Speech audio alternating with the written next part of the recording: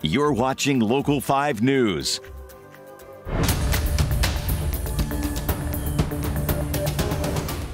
We start tonight with breaking news. The 3 victims in the homicide we reported earlier in Maquoketa have been identified.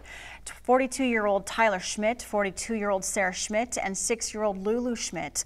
When Jackson County officers continued their search around the scene, they located a camper that was unaccounted for. Now, during the search of the area, police found the body of 23-year-old Anthony Orlando Sherwin. According to first responders, Sherwin suffered from self-inflicted gunshot wounds.